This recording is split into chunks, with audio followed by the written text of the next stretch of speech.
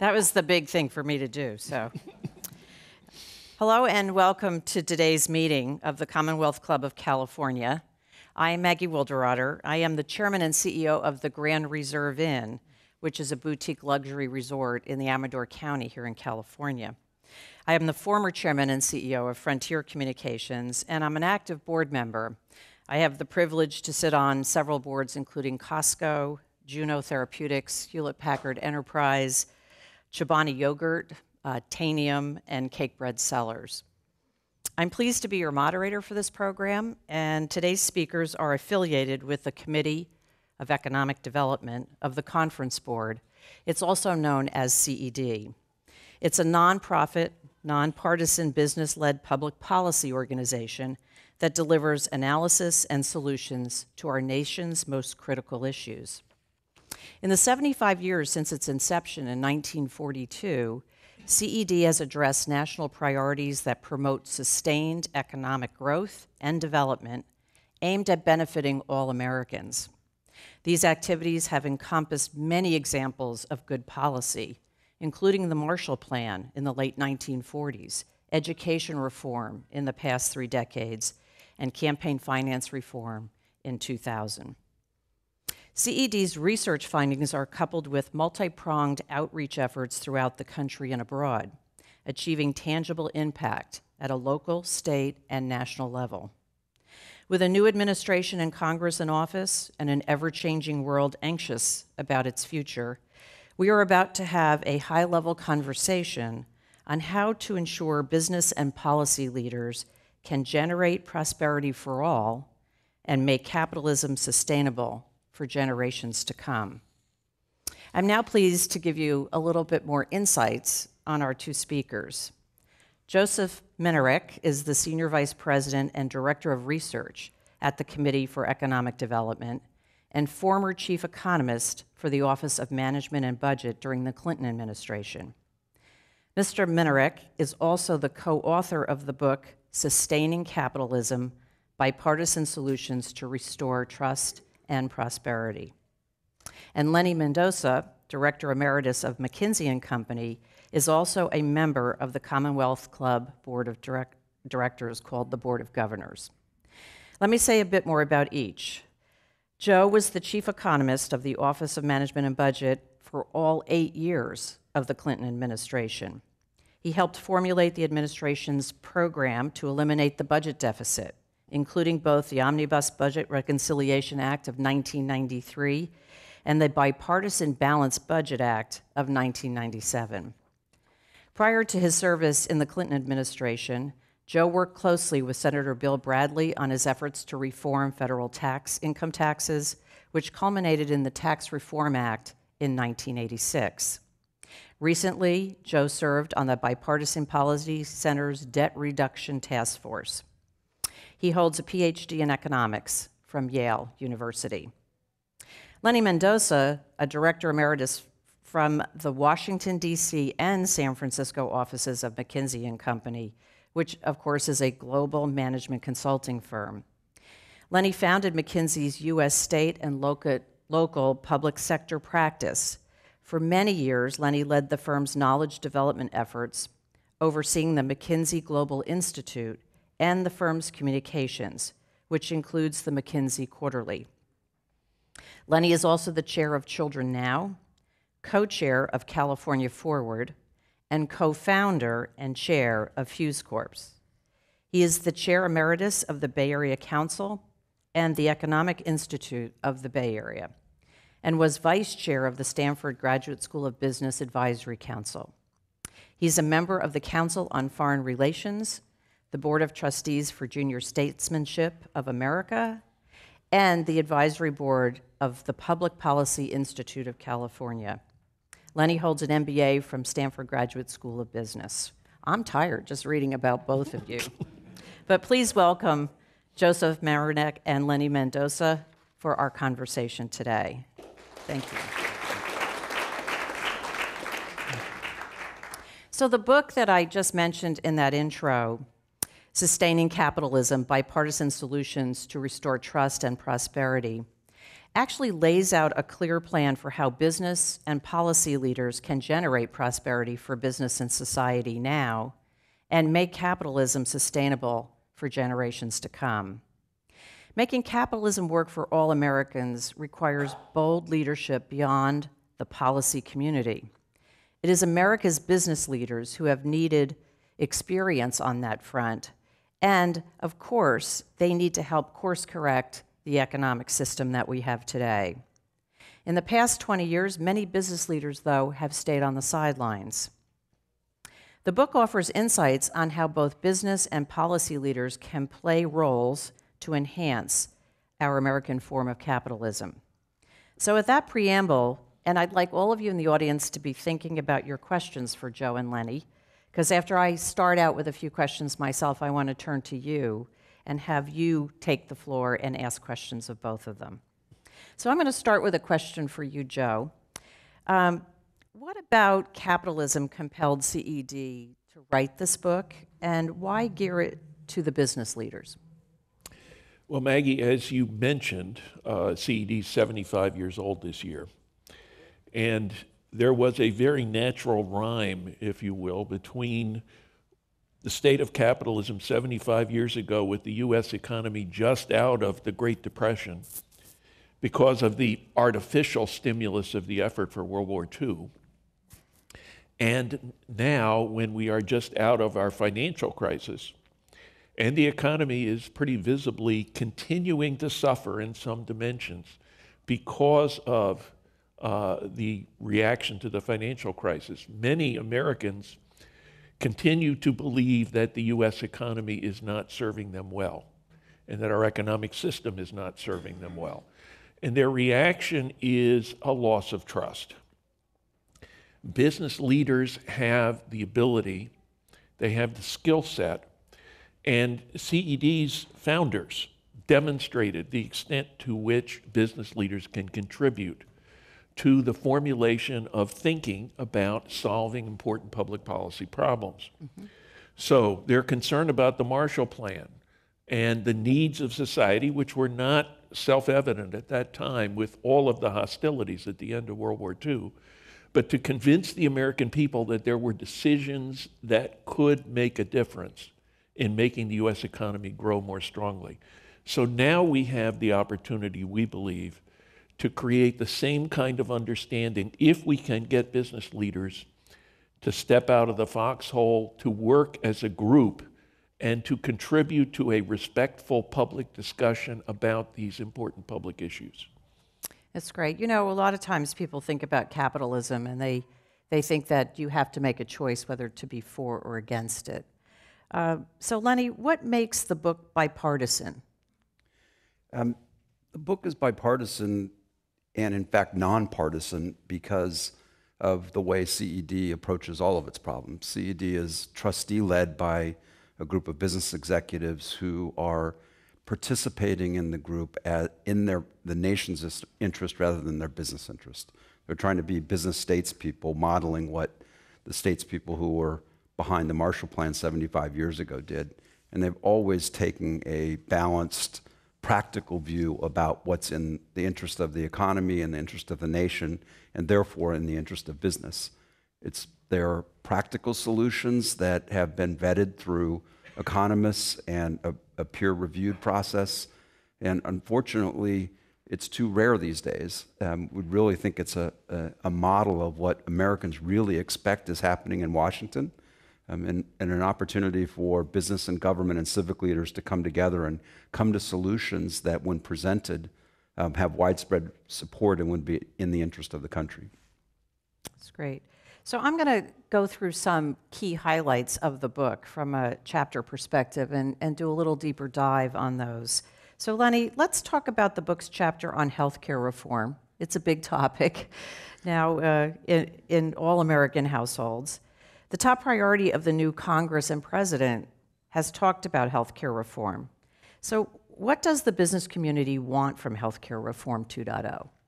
What's important to business? Okay, let me start with, when I think about what business wants, I think of business broadly, not participants in the healthcare system. So I'm not talking about what hospitals or insurers or pharmaceutical companies. I'm talking about people who are business leaders who employ people and are thinking about what's in their business and employees' interests. And I think as CED outlined in this book and its very active engagement in this topic, that the guiding principles for any healthcare reform in the United States needs to be three. It's accessible to every American, that it's high quality, and that it's affordable. Those sound really simple, but they're very hard to do. And that means first and foremost that we need to ensure that there is competition in the marketplace at all levels so that the system can work to enable those things. But in healthcare, that's really hard because of some structural shortfalls that make that hard and drive up costs. So a lot of what CED has been advocating, and I think what is widely accepted by the business community, is that we do need to retain some elements of the Affordable Care Act that are particularly important and popular, like the ability to stay on your parents' health care plan until you're 26, that there's no denial for pre-existing conditions, and that there's no lifetime cap on what is covered. But we do think that it's important that there is more competition in the system, less fee-for-service medicine, and a limited role, but important role, the government can play in helping ensuring that that happens. Now, do you, Lenny, just a quick follow-up on that. Do you, when I think about business in general, and I think about business providing workers with health care, how active do you think the business community should be on this topic? You know, CED was one of the leading business voices in the debate around the Affordable Care Act and helped bring an employer voice to the equation. Right. And I think it's really, really important if healthcare is determined by the participants in the healthcare system as opposed to by business more broadly, you're going to get a different answer. And so it's really important that business was engaged then. It's really important that business is engaged now. Exactly. So, Joe, the book details a plan that covers all, yet keeps costs down and increases innovation. That almost sounds like it's impossible to do. Can you tell us a bit about the proposal? The most important thing, I think Lenny mentioned the magic word, it's competition. If you think about how the U.S. economy works, sector by sector, we make enormous progress in terms of providing people with better products at lower cost. Healthcare has been the exception to that, and a large part of the reason why has been that we do not have real competition in the healthcare marketplace. Many people, most people get coverage through their employers. Their employers have a hard time giving people choices.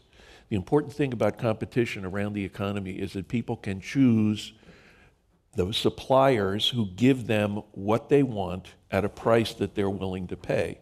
That doesn't happen in healthcare. So what we want to do is to have cost-conscious competition based on choice among consumers. And the way we would do that is to provide individuals with refundable credits that they can use to buy the insurance plans that they want. Competition among healthcare providers on the basis of individuals trying to be their own doctors and choosing individual providers and telling them what services to provide is very often not going to work. People are not physicians. They go to physicians because they have special training and they can do that. If we have competition where individuals can choose plans and the plans have to deliver value and quality to the individuals, then the plans will impose discipline on the providers to provide care on a basis that is affordable and that provides services that people want.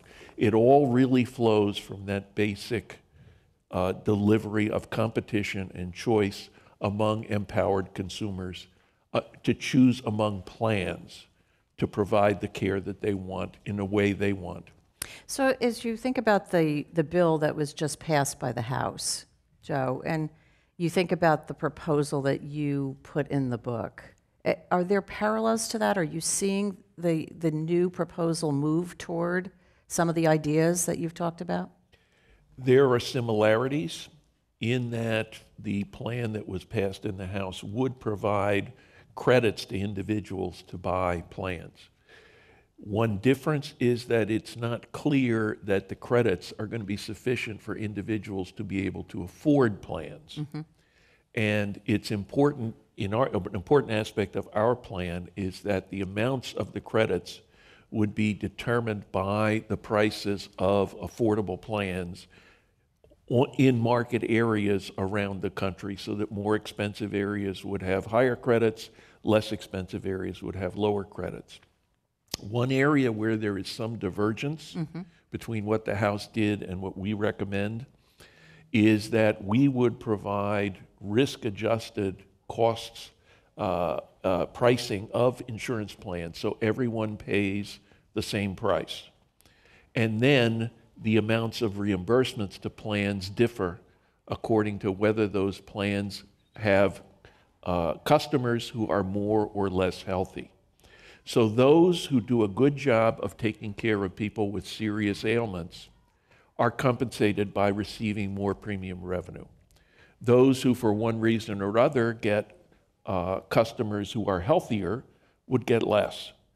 That would help to reduce the incentive of health insurance plans of trying to find ways to select their customers rather than trying to find ways to deliver high-quality, affordable care.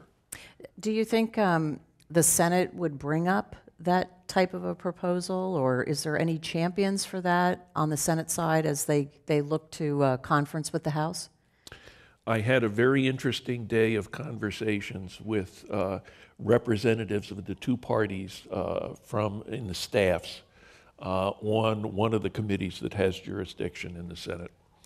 And the conversation that we had, we presented our ideas before the members of the Democratic staff. The answer that we got was, you know, this is actually really good, but the Republicans will never sign on. Then in the afternoon, we went to see the Republican staff. And the answer that we got is, this really is a good plan, but the Democrats will never sign on. We need to have a serious conversation. One of the things can't you just get them all in the room and have one conversation? That's one of the things that's very, very difficult to do. Yeah. We need to have, I think, a national conversation, and one of the things we have to recognize is we will all collectively pay for precisely 100% of the cost of delivering health care to all Americans. Yep. Once we recognize that, we can have an adult conversation and we can come up with a plan where we pay those costs in a fashion that looks like it was done on purpose. And that's what we're trying to get to. Okay, so let's turn to another focus of the book, one that's front and center in Washington, which is tax and regulatory reform. It is also near and dear to the hearts of businesses around our country. So Lenny, to get U.S. businesses firing on all cylinders, what needs to happen on tax and regulatory reform? So I will give you a very brief answer to that in the interest of time, and then if we want to get into it in more detail, Joe's done so much work on this both at CED and before that I'd rather let him have the time than me try and explain it in more detail. Okay. But I think it's fundamentally two things. We do need regulatory reform. That doesn't mean less regulation or more regulation. What it means is regulation that works. Right. Our regulations are too often put in place without clear objectives and left there as the world changes. And so what we really need is more principle-based regulation that's clear on what the goals are, that are defined, measurable, and reported so that we know what's working and adapt them as we go, as opposed to putting in something that we never look at again. And on tax reform, particularly on corporate tax reform, which is a big component of what the market has been expecting that is going to come through this Congress, we do think there is an important, and I do think there's an important opportunity for corporate tax reform, which largely has to do with simplifying and eliminating some of the preferences for different types of corporate tax activity that goes on that creates a very unlevel playing field. Doing that, which can help raise the opportunity to raise revenues for the opportunity to lower the statutory tax rates. So it's basically a simplification of the tax code so that people are competing rather than competing for tax preferences. So Joe, you want to elaborate since you have a lot of experience in this area? I think Lenny has really touched the important points, but I just want to emphasize really one with respect to regulation, and I'll speak a little bit more broadly about taxation. With respect to regulation, there has been a lot of progress made around the world in recent years in reviewing regulations ex post. Do they continue to make sense? Do they continue to achieve their objectives? If not, how can we fix them and make them work better? Experts will tell you that the United States has somehow fallen behind the curve in that kind of ex post examination. There is, as Lenny alluded to, there's an assumption that if you're spending more money on regulation, you're regulating more heavily. One of the important aspects of this need for ex post review is you need data to be able to judge whether the regulations continue to function. And one of the problems that we've had is that regulators don't have the information they need to perform that ex post review. Data costs money. So we need to recognize that sometimes you have to pay more to get better government. And if you don't have the information, you're regulating in the dark. Also appreciate Lenny's comments on the way that tax reform works. If you turn the clock back to the early 1980s, the United States was in a very analogous position to where we are right now, which is to say, we had a comparatively high corporate tax rate, and there was a lot of concern about income that was escaping the process of taxation. At the end of the 1986 tax reform, the United States had one of the lowest corporate tax rates in the world, but it had a much more watertight tax base, and more income was taxed. As a result of that, the United States was more competitive around the world in terms of attracting people and attracting businesses to operate in the United States. You wanted to earn your profit in a country that had a comparatively low rate. Other countries have competed with us since then. In many instances, the competition has been, let's say, asymmetrical. You have countries that are very happy to live within the security perimeter that's provided by the United States, but they offer cut-rate corporate tax rates for firms that are willing to recognize their profits in other countries' boundaries. And in some instances, it's the recognition of income, not the actual earning of income. That's what matters. We cannot necessarily compete point for point with countries that are willing to try to poach on our tax base in that fashion. But what we can do, we're the biggest market in the world. There are lots of reasons for businesses to want to be here so that they are close to their customers.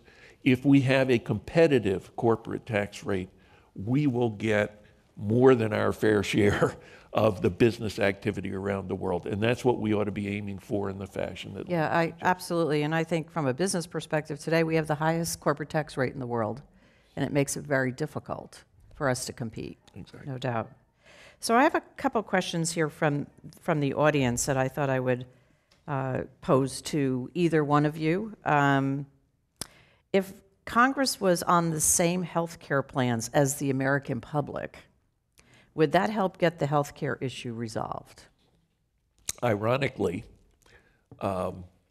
before the latest rounds of legislation, the Congress had a health care plan that was actually extremely attractive in terms of its attributes. It was the same health care plan that all federal employees have. As a retired federal employee, I'm under that plan. Mm-hmm. And what it does is it gives you a choice of alternative insurance plans. It gives you a fixed dollar contribution. You choose among those plans. If you choose a less expensive plan, you pay less. If you want a more expensive plan, you can get it, but you are responsible for the extra cost. And as a result, many government employees choose relatively efficient plans that deliver care in a cost-effective way, and they get to save money for doing it. That is the kind of plan that works in a number of locations around the country.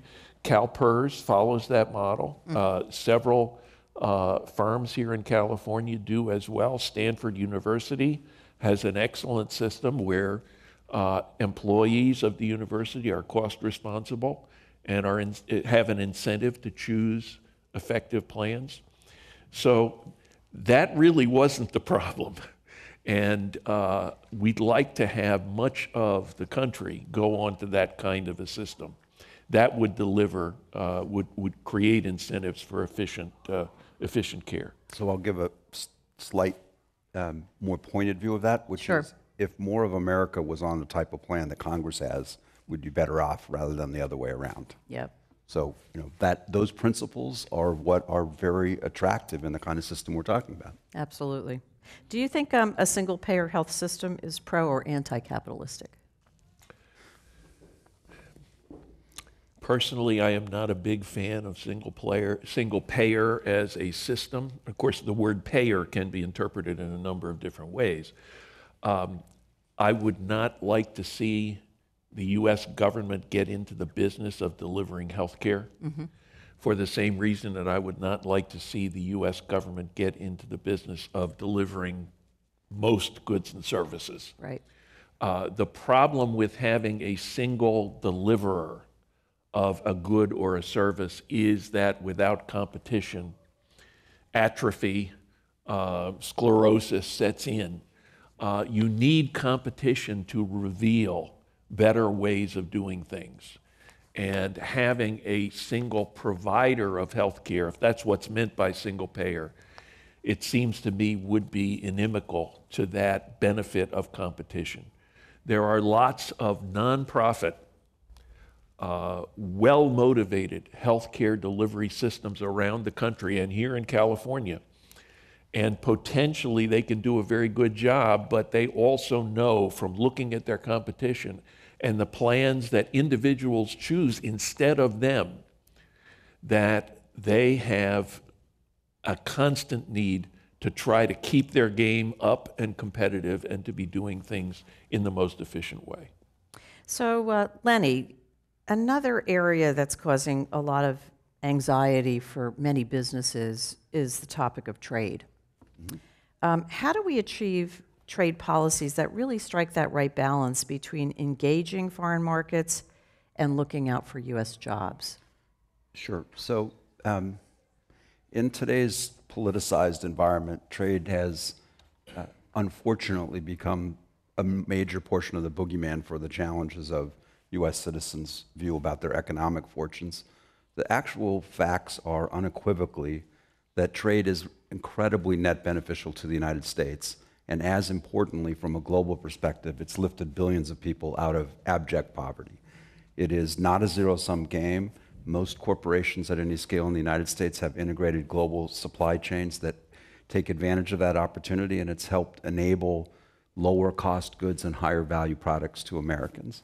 The challenge with trade is not to go backwards. The challenge is, while all of what I just said is true, there are particular portions of the U.S. population by geography and by nature of what their jobs have been or what they have been doing, their education background, that are hurt by trade. And what we need to do is ensure that there are paths so that those individuals have opportunities to benefit from the huge advantages to trade that happen to the rest of the country and not feel like that's great for everyone else, but it's bad for me. So business has an enormous interest in ensuring that we do not close the borders, whether that's through trade or through immigration, that we do not start an extremely dangerous tariff war, and that we do think creatively about how we ensure that prosperity is shared widely and not narrowly. So just as a follow-up, I have read that our top 15 trade country partners carry charges to us for imports between 17 and 22%. So why is it wrong to level that playing field with foreign imports? Why is that wrong? Do you want Well, it isn't. But this is a transition that we have to make, and to say transition, we're talking about a very long period of time, but go back to the end of World War II. There was an understanding on the part of our policymakers at that time that the United States, as by far the most prosperous country, as the country that went through the war essentially unscathed, really had to be conscious of the needs of other parts of the world to have some advantage in the terms of trade so that they could develop and become more prosperous, with the goal that at the end of the day, we could trade on a more even basis. They would be more prosperous. They would be better customers for us. They would be better suppliers for us. And we could pursue our own different competitive advantages and have a more prosperous and a more peaceful world. Well, we're getting a lot closer to that ideal. And part of the difficulty of the current U.S. trade environment is trying to find the way to have those relative advantages of other countries erode to the point where the playing field becomes more level. And that's something that we have to achieve over a period of time. We have some trading partners who want to be dealt with, want to have the standards of living to which they have become accustomed, to borrow the language from divorce proceedings. We don't want a divorce. Lenny's exactly right. If we do not compete with the rest of the world, we are in an environment where technological opportunities are going to be pursued. If they're not pursued here, they'll be pursued somewhere else.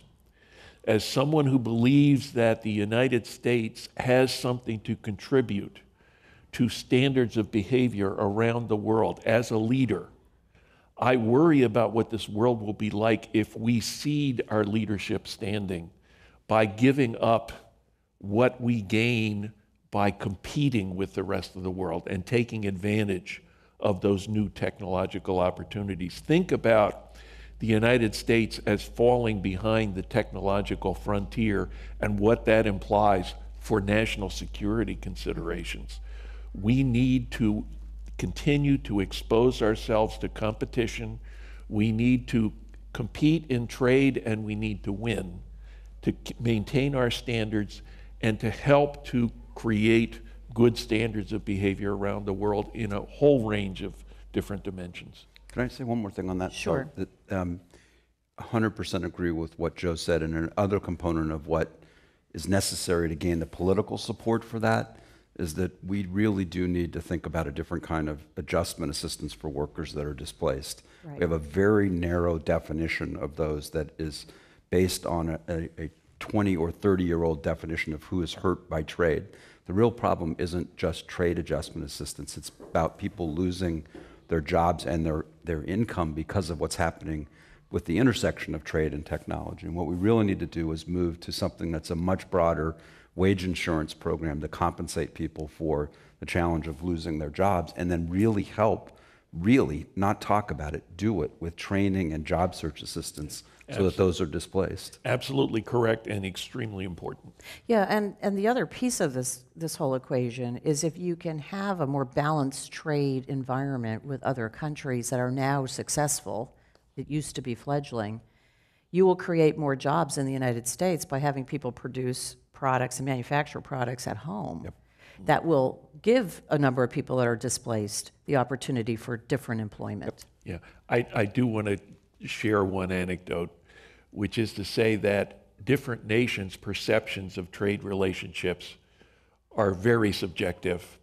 During my time in the White House, I once found myself sitting in a small group discussion next to the Prime Minister of Australia. And he was asked about the trade relationship between the United States and Australia. And his answer was the United States is the most open trading nation in the world. except in products where Australia sells to the United States. I had a conversation in Italy with some just random citizens, but business leaders and very intelligent people.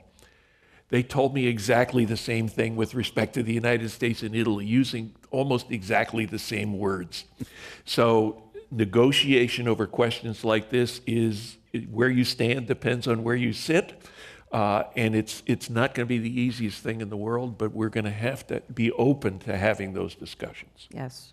So for our radio audience, you're listening to the Commonwealth Club of California program, and we are discussing how to ensure business and policy leaders can generate prosperity and make capitalism sustainable for generations to come. Our guests are Joseph Minarik, who's the Senior Vice President and Director of Research for the Committee for Economic Development, and former Chief Economist for the Office of Management and Budget during the Clinton administration, and Lenny Mendonca, the Director Emeritus of McKinsey and Company. And I'm Maggie Wilderotter, your moderator, and you can hear Commonwealth Club programs on the radio, catch up with program videos on the club's YouTube channel, and find the club on Twitter and Facebook. So I'm going to go back to the audience with some questions. This is an interesting one.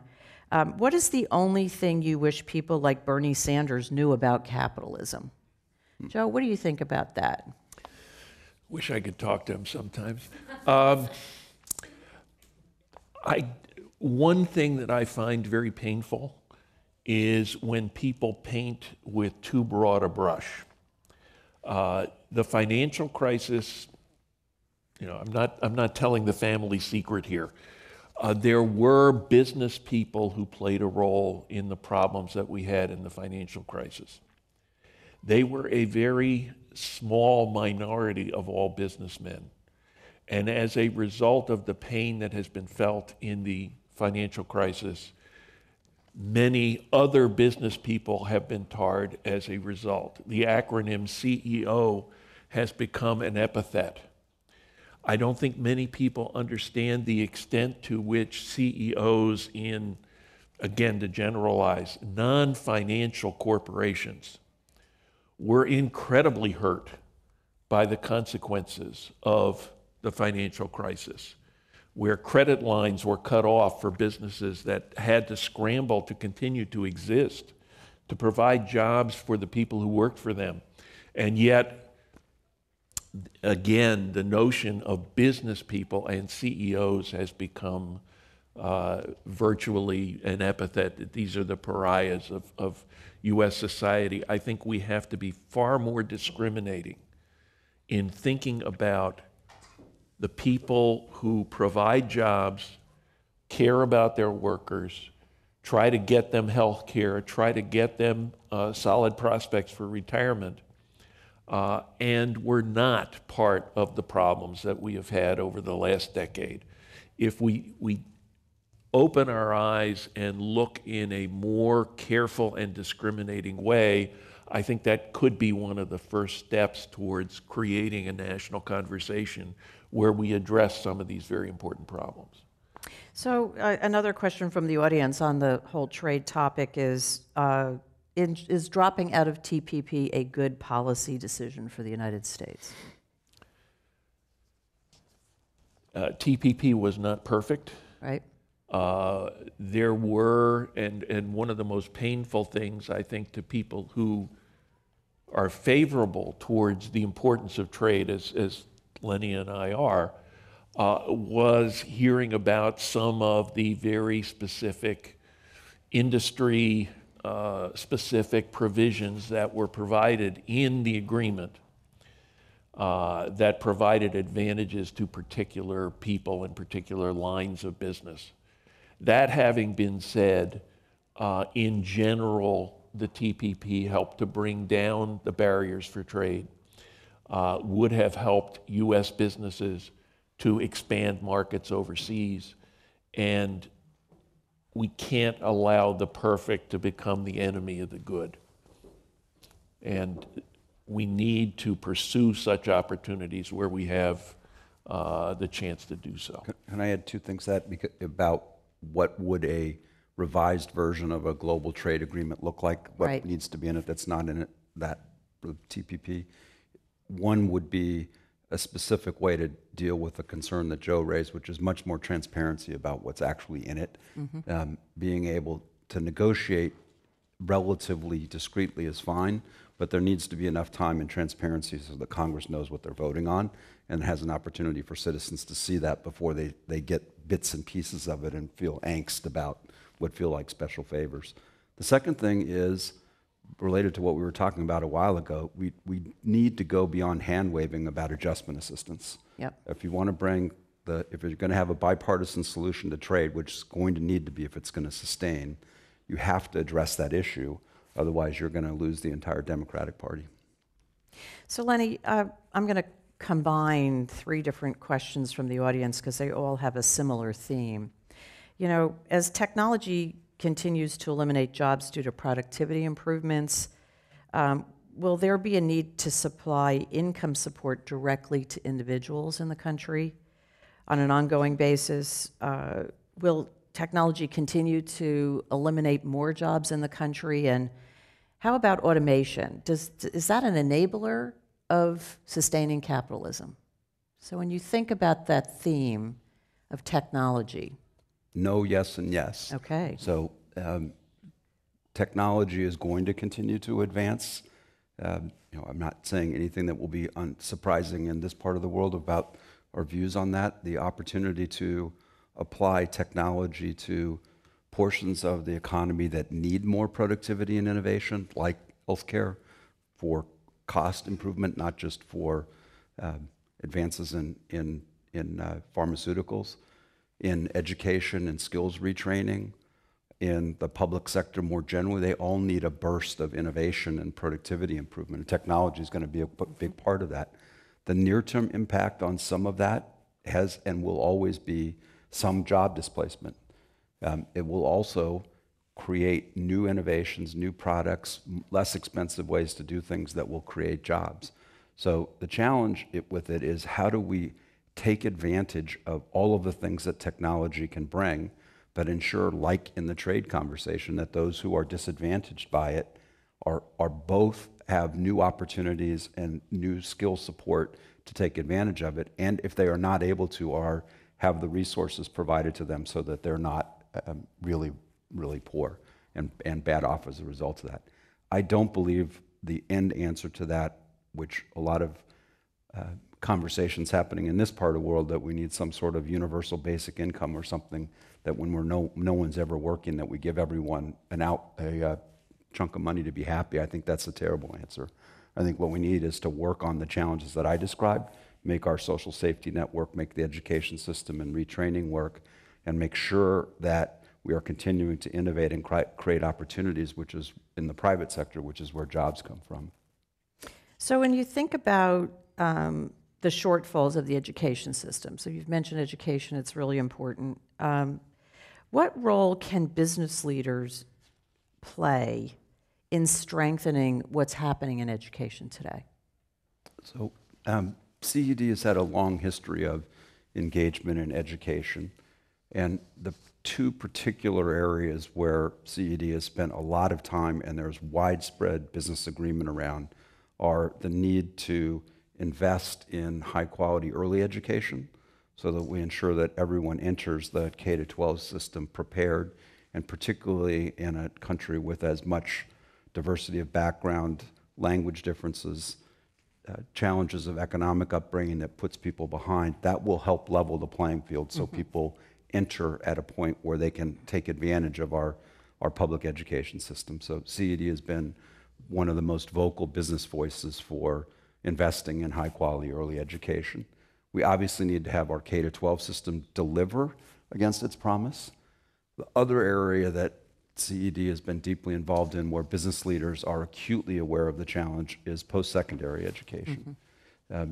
In today's economy, most of the jobs that are being created, and in the future will be even more so, are going to require some sort of post-secondary education. And what we really need is reforms and activity that encourage our higher education system to really deliver against the kinds of skills that are needed for the jobs of the future. We really need to have college graduates feel that they have the skills that are technical skills as well as social, emotional, and communication skills to compete.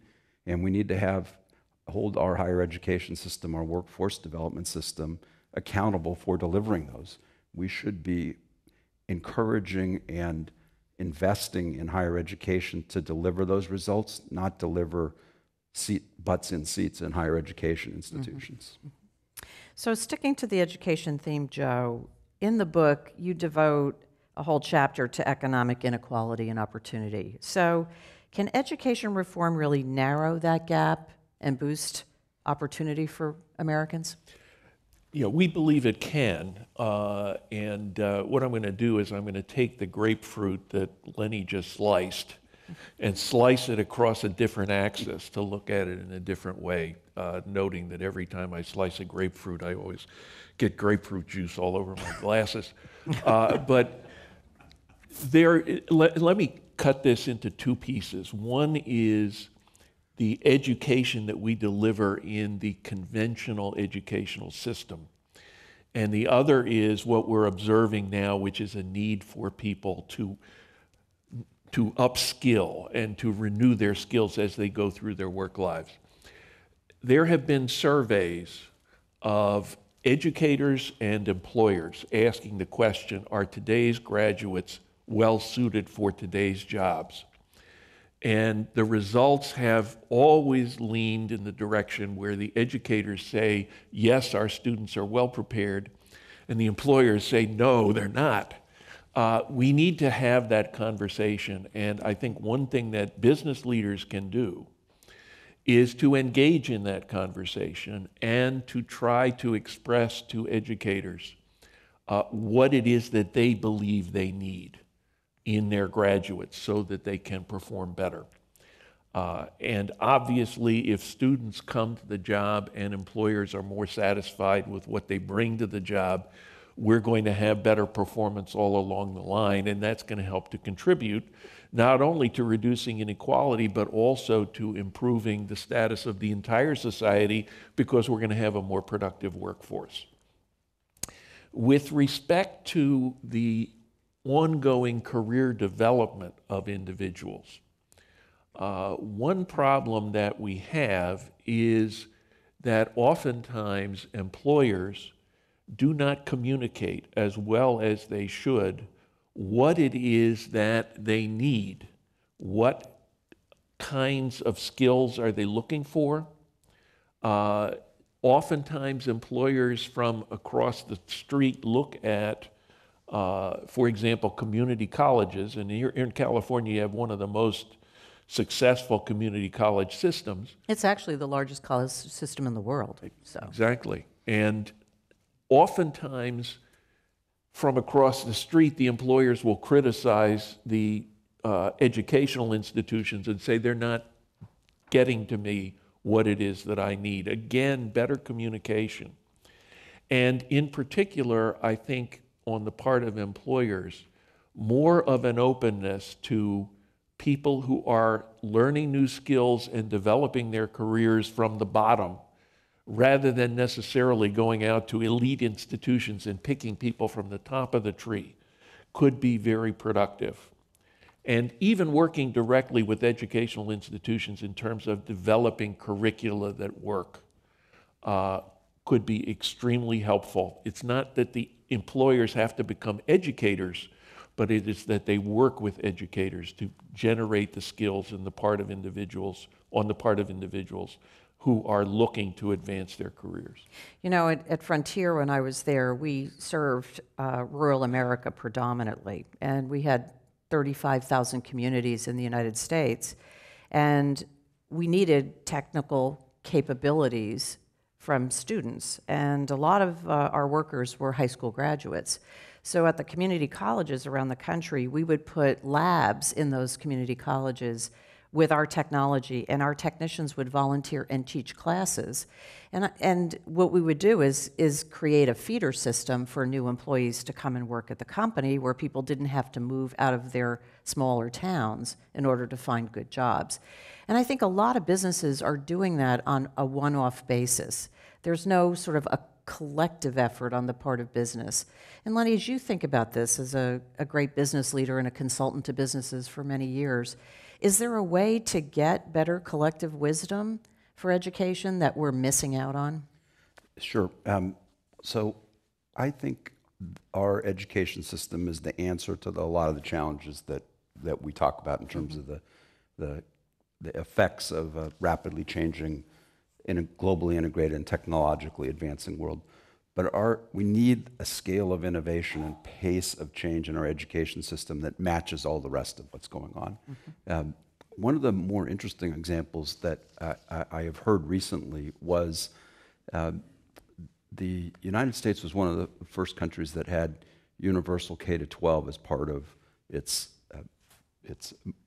national view about what we needed. And it was in part because we needed to train a bunch of people to be available to move from agriculture to the industrial age. We're now in an era where we need everyone to be able to have post-secondary education skills to compete. But we assume that the answer to that is it's all got to be before you're 22 or 26. And then after that, it's up to you to do whatever you want. It actually turns out that companies pay as much in training as our entire higher education system every year. So if we thought about it as the way Singapore is now doing, for example, which is you get a lifelong credit for 2 years to do post-high school education that you use when you need, as opposed to saying you all do it in the beginning and then it's up to you after that. That to me is kind of interesting to say, why don't we have another way to think about it's not one time, it's lifelong learning that we have to do, and think about how do we make sure that that learning is relevant for employers. And if we did that and had employers investing more in education, had more public investment in higher education, it's not just early on, that might be something interesting to consider. Yeah, because it also plays into the fact that people are living longer too, and they're working longer. If you look at the baby boomer generation, there are many boomers now that are not retiring. They're in their 70s and even into their 80s still working and still viable in the workforce. And I think having the ability to repot and go back and learn new skills is critical to being able to sustain a living as we get older. So again, on questions from the audience, the threat to economic opportunity has to do with our national debt. If you think about the debt today, Lenny, maybe you could start with any plan on debt reduction that the business community can maybe rally behind. And Joe, maybe you can talk about it based upon what you're seeing in Washington and the puts and takes. Sure, I'll go first because you're going to answer it. My answer is put Joe Minarik in charge, because the last time he was in the White House, we actually had a surplus. Right. And as shocking as that may seem, this is not impossible to do if you have thoughtfulness about how you go about it and a bipartisan view about how you make it happen. So I'm going to punt that to Joe. Yeah, I think he's the last living person on earth that knows how to balance a budget, so. I always tell people that the last 3 years of my job, what I had to spend my time on was figuring out how to show in the budget the money that we were using to buy back securities in the open market, because we had cash. We didn't need to borrow money. Novel concept. That was fun. That was a real challenge, and it was one of the most enjoyable things I had to do. One of the things, there is, of course, an argument that goes back and forth these days between people who say we should raise taxes and people who say we should cut spending. We have resolved that argument. We have allowed this problem to get so serious that the only viable answer is both. The long-term U.S. budget problem is healthcare. That is staring you in the face. I know many people who don't want to look at it, but it is the reality. The rising cost of Medicare, which is driven by the retirement of the baby boomers, but also the increasing lifespans that people live and reduced family sizes on average, so we have fewer children growing into workers to pay for our current retirees. And in addition, among our retiree population, which is growing, it is becoming top-heavy, relatively speaking, with respect to age. And the cost of delivering health care for older old people grow very rapidly relative to younger old people. So the healthcare problem is really, it's demography cubed is really the driver of the problem, plus the fact that delivering health care to a person of the same age over time is growing faster than our economy is. And we have to find solutions there. But what I think many people have to appreciate, the U.S. healthcare system right now is pressing 18% of the U.S. GDP. And what that means is that the size of the U.S. healthcare industry is approximately equal to the size of the economy of France.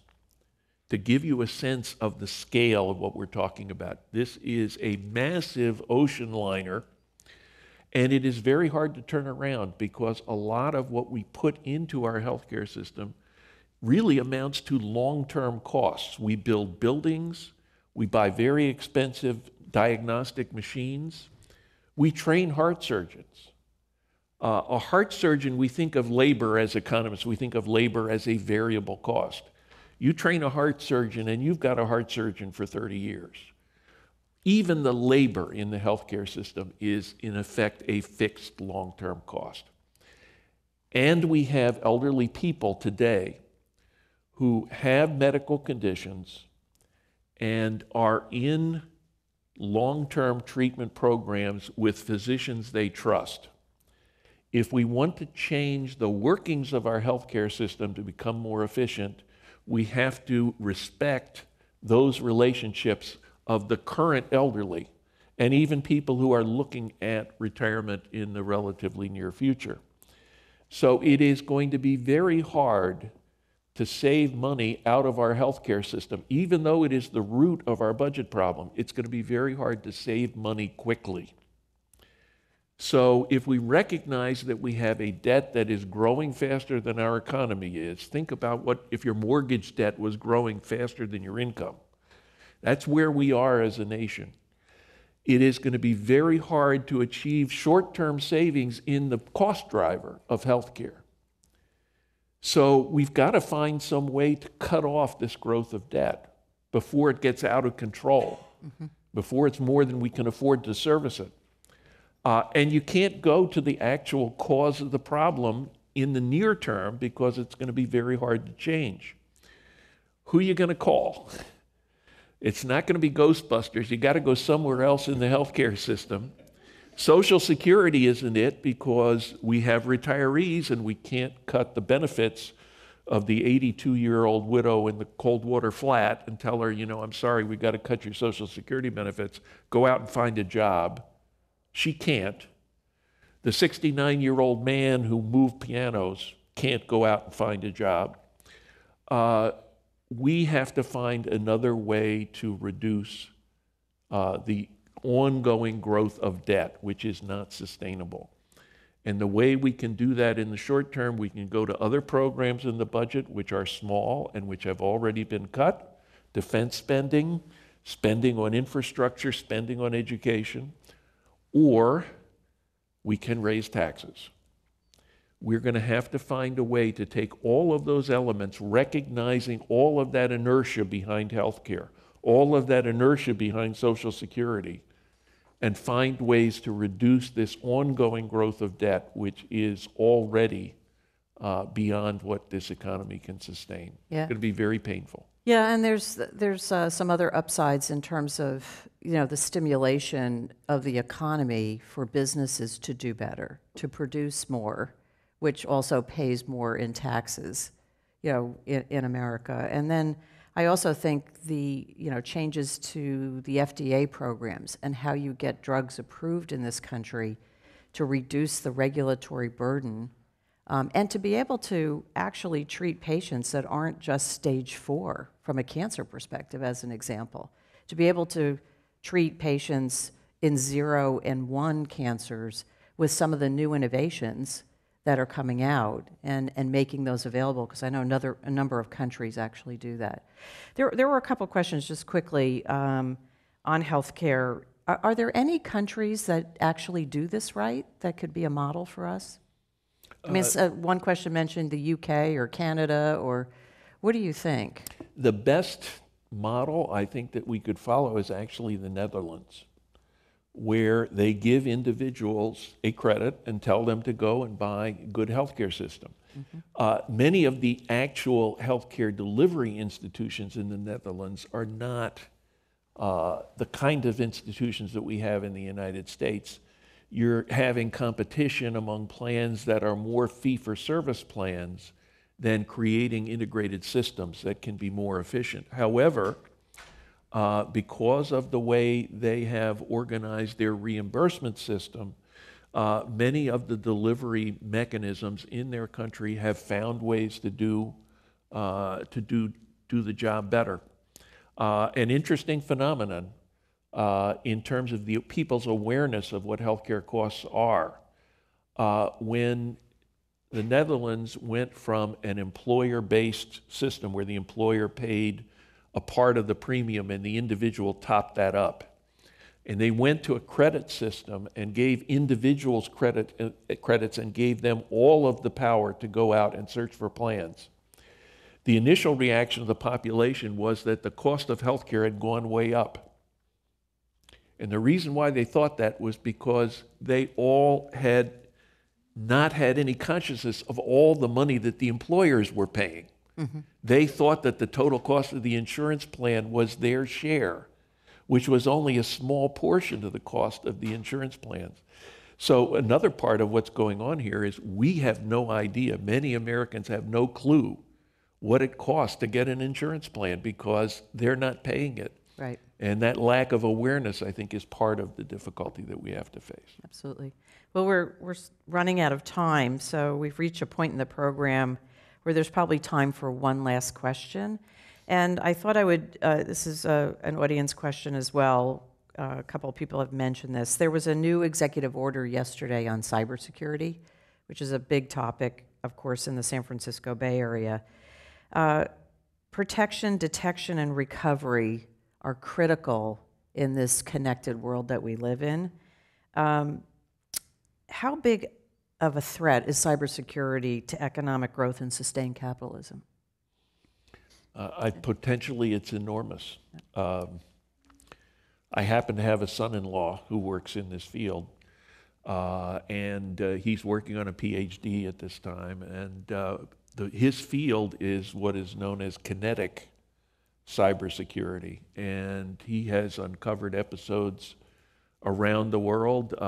There was one instance in Northern Europe where somebody hacked into a public transportation system, turned a trolley network into his private train set, and had the trains going around and was there at his keyboard. Now, in that case, it was recreation. Imagine what we could face if somebody were so motivated and had the same skills and was trying to bring down an economy. I'm not the world's foremost authority on this. My son-in-law is a lot closer to that.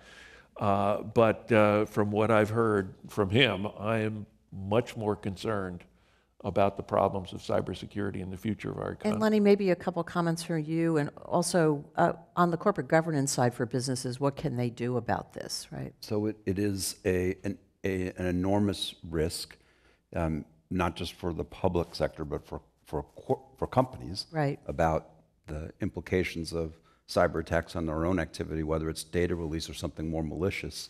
Not that data release isn't malicious in and of itself, right, but it is an area where you're seeing increasing attention, as you know, at the board level of companies about why this is so important. When they're doing their risk assessments, this comes up as one that's at the top of the list that you need to pay attention to. I would say it's also one of those areas where there may be an opportunity for a tighter, productive working relationship between Silicon Valley and Washington, D.C., because a lot of the technology that's going to be necessary in part to solve this will be built here. And you have a different conversation where you're sitting around the table trying to solve the same problem. If we can encourage more statesman-like reaction and involvement from Silicon Valley in an issue like that, it may create opportunities to be more broadly engaged productively in the interest of the country. Yeah, I also think that there's an opportunity for younger people who do want to do well and do good to maybe provide services, even on internships or sabbaticals, to the U.S. government.